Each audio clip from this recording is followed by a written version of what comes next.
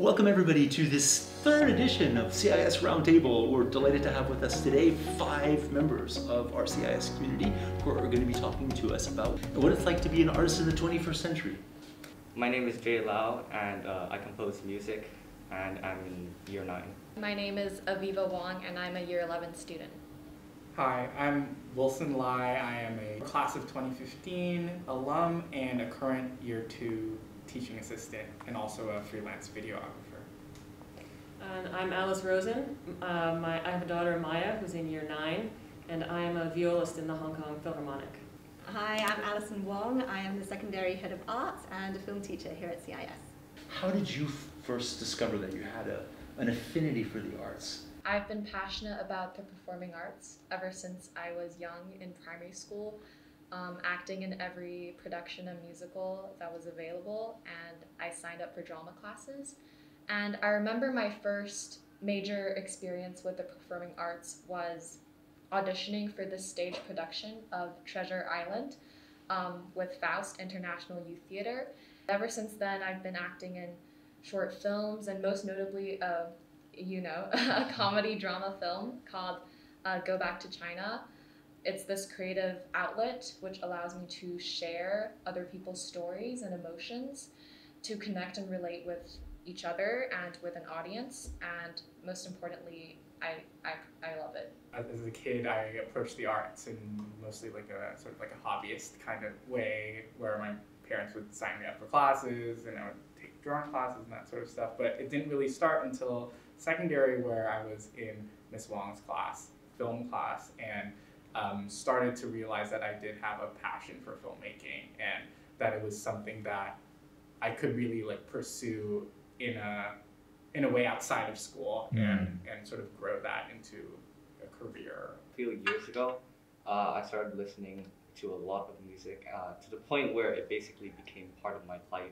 And I was so passionate, and I listened to so much music that I realized that each song kind of had its own small kind of problems with it, and small issues that I felt like, almost could be improved and kind of reiterated. So then I took that passion and I kind of continued it on by trying to make my own music. Young people are born with a kind of innate creativity, and then it's very difficult to sustain that over the course of a lifetime. I think that the root of it is kind of like what Wilson described, just the passion really is almost like overwhelming. There's really nothing else you can be doing because that's all you want to do. And the constant drive to do it better, I think, is really important. But there has to be always a desire, I think, to improve and to get closer and closer to sort of the ideal, which we know we can never reach. The perfect, there's no perfect artistic expression, right? So I think that's really motivating. I don't think artists are tenacious. I think that is an overriding personality trait of successful artists, certainly, that they have that drive, they have the discipline, because you are honing your craft over and over and over again. And it's that discipline to continue that I think the arts really brings to our sensibilities. Acting is a highly competitive career path to take. It's just about impossible to reach that A-list celebrity level or even maintain a stable career in acting, from what I'm aware of. But I don't think that you have to be famous to be an artist, right?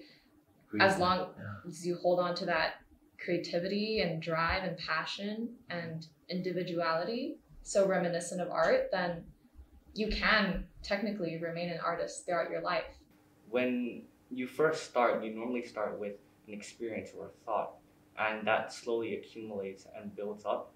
And I think that passion of constantly finding new experiences and turning that into inspiration, and that drive really helps you kind of wish that you could constantly express yourself in all of these different ways. And I think that's mainly why I love the art so much.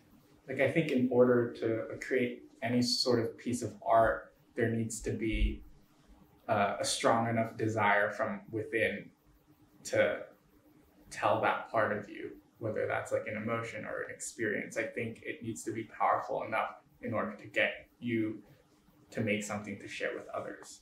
And whatever reason that may be, if you want to sway someone's opinion or if you want to just invoke that same feeling for someone else, like I think the urge needs to be strong enough from within. Is it enough for the arts simply to put us in touch with the beautiful? I almost think that's the sort of smallest part of the arts, really. I feel like that's the tip of the iceberg, the beauty itself, because the arts are really about, the ideas and the process and the thought and the sort of, the generation, the innovation of the unknown. The arts is part of the human adventure. Like, it's human. When you go to a culture, you look at their arts, their dress, their music, their paintings, their ceramics. And if we ever stop appreciating the beauty in art or just stop caring about it, then I think that is the day we stop becoming human. Because technology can become so advanced, right? But at the end of the day, it can't replicate the intangibility and abstractness and individuality and humanity of art. I think it's something abstract. It can't be replicated by code and ones and zeros in technology. For me, for instance, at the concerts that we put on, the beauty of it, or the emotional impact of the experience, is really the paramount part of it in that moment for everybody, for us on stage and for the audience, and it's what makes it so exciting. But I think it's not just that in that moment, but it's sort of, I hope for the audience, and I know for hopefully us on stage as well, sort of enables you to view the world in a way where you're thinking about these things more. And you're not just thinking about the nuts and the bolts, but you're thinking about the feelings and noticing other things in the world that are beautiful. And hopefully it gives rise to valuing those qualities in life more than certain other qualities, that maybe are not as fulfilling. I think we would all say that the 21st century has ahead of us some big challenges. It's a little bit more abstract than that, in that it's not, here is a painting and therefore it will make XYZ effect on climate change. I think it's more the artistic sensibility. So when we're in schools and we're learning about the arts, when we're learning, to play an instrument, or we're learning, to draw something that didn't exist before, make a film about people who didn't exist before, we are giving students the agency to say, you can create something out of nothing. And that is a powerful way of, teaching the next generation to find solutions for problems that don't, yet have solutions. I think that I agree with those statements, but I also think that being able to appreciate the arts, either by making art yourself, performing art, or just being able to enjoy it, puts us in touch with this certain feelings, and that ties us to our common humanity. And I think anytime people are more in touch with our common humanity, we're more likely or inspired to tackle problems that our common humanity are facing. So it's a little more abstract, but I do actually think that people with a mindset to be in touch with those sort of feelings, or appreciating those that beauty, or those deeper emotions, tend to have more of a mindset that we are all one system here. Most people around this table are relatively successful artists in their own separate fields, right? But I would assume that we all came from backgrounds that did allow us the privilege to be able to pursue those arts. And I'm thinking about other people who don't really have the, socioeconomic standing when they were born to even have the opportunity to pursue this. A lot of the less privileged communities don't have access to an arts education, and perhaps that is, that could be something that is a game changer. We don't know. But I think, those of us who do have that privilege have the responsibility to share that. In your opinion, why is it so important for CIS to teach the arts? CIS is already doing a great job, but just continuing to promote these student-involved arts events and clubs, like the SAE, Student Arts Executive, or like just organizing an annual production or having more student artworks be displayed around school. I think these examples can not only share their talents with the wider school community, but it can also serve as a motivation and inspiration for them to continue being involved with the arts, no matter if they choose to pursue it or not as a main career path. And I think a lot of students are very set on like what they have to do and sort of already thinking so many years ahead of sort of planning out their life, and it gets very stressful. I was there, I was a CIS student, but I think like sort of carving out that space where they're sort of free to express themselves however they want to, without having to sort of burden their mind with other stuff, makes it, I think, like an experience of like joy, which I think is a thing that a lot of young people like just still need to have in their lives as a constant. I'm curious if there are artists in any aspect of the arts that give you a special inspiration. In Japan right now, and his name, he's a guitarist, and his name is Ichika Nito, and he's like extremely talented, and he also composes these sort of guitar music, and his style is extremely unique and almost, you could say, like beautiful in a way where everything seems kind of bittersweet, right? And basically the question that I'll probably ask him is just, how do you make these sort of chords? Vincent van Gogh. He had such a traumatic life, basically, and he cut off his ear. He died at a very young age, but he was so posthumously successful. Everyone knows his name now. So the one question I would ask him is, would you do it again?